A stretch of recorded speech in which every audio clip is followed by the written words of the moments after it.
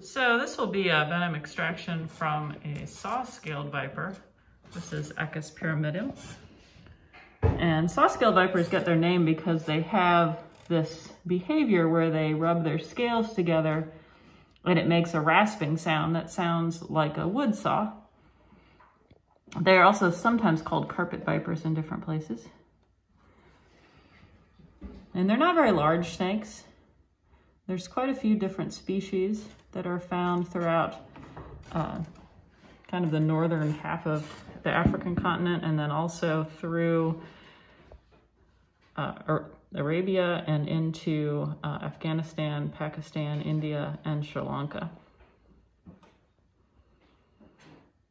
You can see their yield is not real big. That's actually quite a good one for this species.